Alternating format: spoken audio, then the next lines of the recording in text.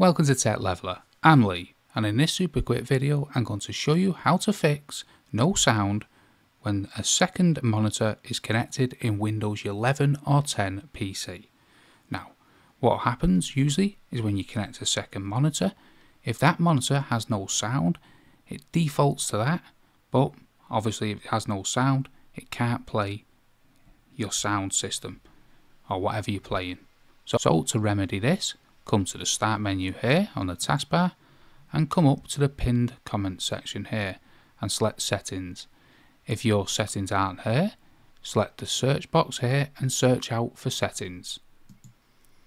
Once we're in the Settings, you want System on the left hand side here. Then within System, we want Sound here towards the top. Now at the very top, you'll see Output. And what usually happens, it defaults to what it thinks it should output the sound to.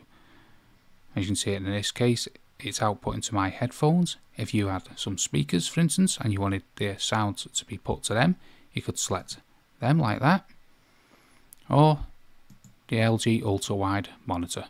It's entirely up to you, but usually that's how to fix no sound when a second monitor is connected in Windows 11 or 10 PC. Hope you found that video helpful. If you did, don't forget, smash the like, smash the subscribe, and thanks for watching.